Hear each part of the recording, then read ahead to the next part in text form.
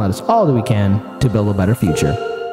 Let's go ahead and hand over to Daniel. You got a story about our best friend in the whole wide world, Justice Thomas. Yeah, Justice Clarence Thomas actually did an interesting thing, a very interesting thing, and we're going to talk about it. And his point is that cannabis ban is no longer necessary, which for Clarence Thomas to say is something else.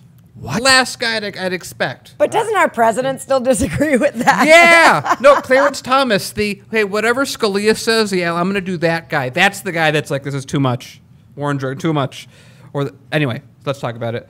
The U.S. Supreme Court Justice Clarence Thomas on Monday said the federal ban on the cultivation and use of marijuana within states, quote, and so just for Kyle's reference, I'm not talking, this is not me saying it, this is Clarence saying it, may no longer be necessary or proper, and that inconsistent enforcement led to traps for marijuana businesses. Thomas issued the statement in the connection with the court's refusal to hear an appeal by a Colorado marijuana dispensary to block the Internal Revenue Service from obtaining information about its business.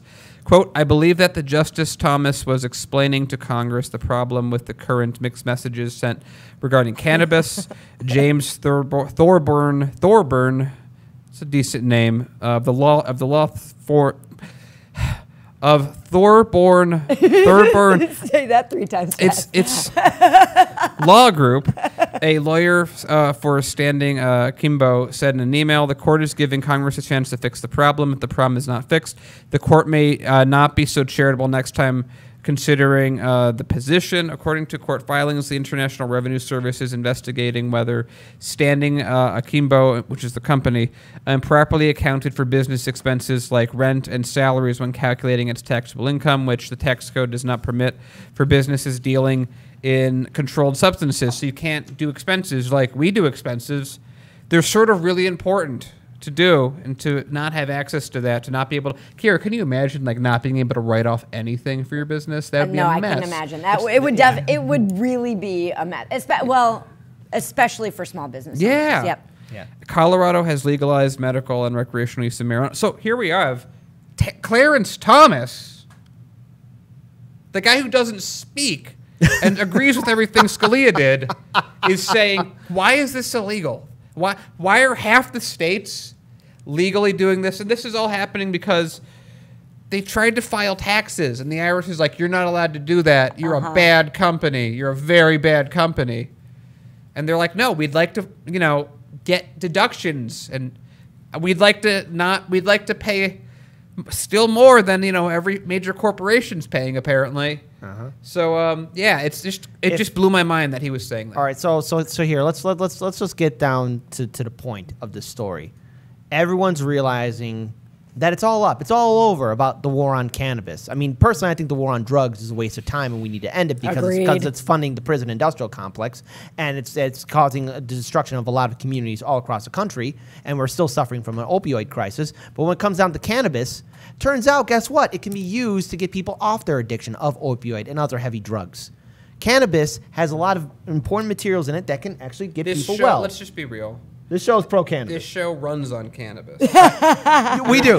I love weed. The majority of people that work at Heartlands or 99 Perspectives use cannabis. Yes. Definitely.